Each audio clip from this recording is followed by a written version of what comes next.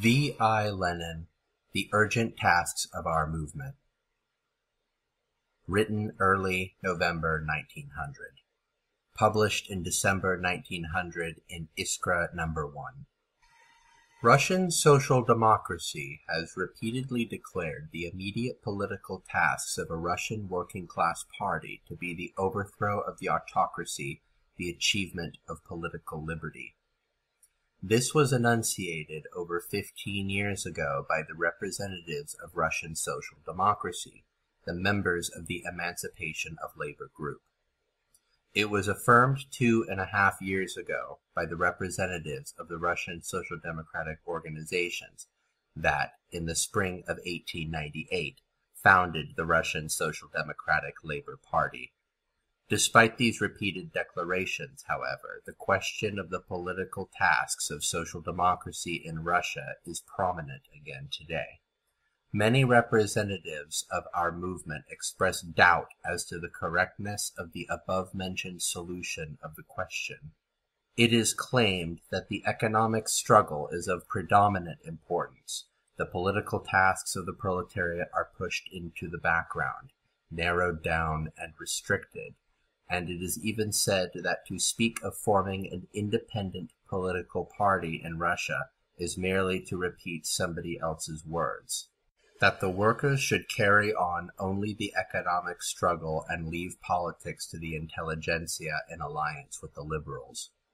The latest profession of the new faith, the notorious credo, amounts to a declaration that the Russian proletariat has not yet come of age, and to a complete rejection of the social democratic program. Rabotchaya Mysl, particularly in its separate supplement, takes practically the same attitude. Russian social democracy is passing through a period of vacillation and doubt bordering on self-negation. On the one hand, the working class movement is being sundered from socialism. The workers are being helped to carry on the economic struggle, but nothing or next to nothing is done to explain to them the socialist aims and the political tasks of the movement as a whole. On the other hand, socialism is being sundered from the labor movement. Russian socialists are again beginning to talk more and more about the struggle against the government having to be carried on entirely by the intelligentsia because the workers confine themselves to the economic struggle. In our opinion, the ground has been prepared for this sad state of affairs by three circumstances. First, in their early activity, Russian social democrats restricted themselves merely to work in propaganda circles. When we took up agitation among the masses, we were not always able to restrain ourselves from going to the other extreme. Secondly, in our early activity, we often had to struggle for our right to existence against the Narodnaya Volya adherents, who understood by politics an activity isolated from the working class movement and who reduced politics purely to conspiratorial struggle. In rejecting this sort of politics, the Social Democrats went to the extreme of pushing politics entirely into the background. Thirdly, working in the isolation of small local workers' circles, the Social Democrats did not devote sufficient attention to the necessity of organizing a revolutionary party which would combine all the activities of the local groups and make it possible to organize the revolutionary work on correct lines. The predominance of isolated work is naturally connected with the predominance of the economic struggle. These circumstances resulted in concentration on one side of the movement only. The economist trend, that is, if we can speak of it as a trend, has attempted to elevate this narrowness to the rank of a special theory and has tried to utilize for this purpose the fashionable Bernsteinism and the fashionable criticism of Marxism, which peddles old bourgeois ideas under a new label. These attempts alone have given rise to the danger of a weakening of connection between the Russian working class movement and Russian social democracy, the vanguard in the struggle for political liberty. The most urgent task of our movement is to strengthen this connection. Social democracy is the combination of the working class movement and socialism. Its task is not to serve the working class movement passively at each of its separate stages, but to represent the interests of the movement as a whole, to point out to this movement its ultimate aim and its political tasks, and to safeguard its political and ideological independence. Isolated from social democracy, the working class movement becomes petty and inevitably becomes bourgeois. In waging only the economic struggle, the working class loses its political independence. It becomes the tail of other parties and betrays the great principle: the emancipation of the working classes must be conquered by the working classes themselves. In every country, there has been a period in which the working class movement existed apart from socialism, each going its own way. And in every country, this isolation has weakened both socialism and the working class movement. Only the fusion of socialism with the working class movement has in all countries created a durable basis for both. But in every country, this combination of socialism and the working class movement has evolved historically in unique ways in accordance with the prevailing conditions of time and place. In Russia, the necessity for combining socialism and the working class movement was in theory long ago proclaimed, but it is only now being carried into practice. It is a very difficult process, and there is, therefore, nothing surprising in the fact that it is accompanied by vacillations and doubts. What lessons can be learned from the past? The entire history of Russian socialism has led to the condition in which the most urgent task is the struggle against the autocratic government and the achievement of political liberty. Our socialist movement concentrated itself, so to speak, upon the struggle against the autocracy. On the other hand, history has shown that the isolation of socialist thought from the vanguard of the working class is greater in Russia than in other countries, and that if this state of affairs continues, the revolutionary movement in Russia is doomed to impotence. From this condition emerges the task which the Russian social democracy is called upon to fulfill: to imbue the masses of the proletariat with the ideas of socialism and political consciousness, and to organize a revolutionary party inseparably connected with the spontaneous working class movement. Russian social democracy has done much in this direction, but much more still remains to be done. With the growth of the movement, the field of activity for Russian social democrats becomes wider. The work becomes more varied, and an increasing number of activists in the movement will concentrate their efforts upon the fulfillment of various special tasks which the daily needs of propaganda and agitation bring to the fore. This phenomena is quite natural and is inevitable, but it causes us to be particularly concerned with preventing these special activities and methods of struggle from becoming ends in themselves, and with preventing preparatory work from being regarded as the main and sole activity. Our principal and fundamental task is to facilitate the political development and the political organization of the working class.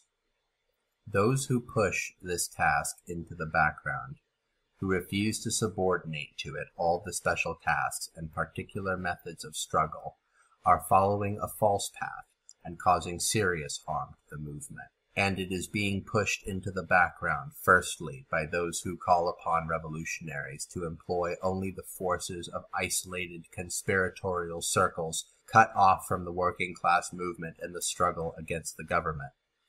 It is being pushed into the background, secondly, by those who restrict the content and scope of political propaganda, agitation, and organization, who think it is fit and proper to treat the workers to politics only at exceptional moments in their lives, only on festive occasions, who too solicitously substitute demands for partial concessions from the autocracy for the political struggle against the autocracy, and who do not go to sufficient lengths to ensure that these demands for partial concessions are raised to the status of a systematic, implacable struggle of a revolutionary working-class party against the autocracy.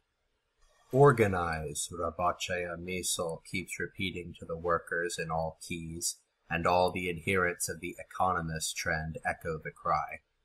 We, of course, wholly endorse this appeal, but we will not fail to add, organize, but not only in mutual benefit societies, strike funds, and workers' circles. Organize also in a political party. Organize for the determined struggle against the autocratic government and against the whole of capitalist society. Without such organizations, the proletariat will never rise to the class-conscious struggle. Without such organization, the working-class movement is doomed to impotency. With the aid of nothing but funds and study circles and mutual benefit societies, the working class will never be able to fulfill its great historical mission, to emancipate itself and the whole of the Russian people from political and economic slavery. Not a single class in history has achieved power without producing its political leaders, its prominent representatives able to organize a movement and lead it.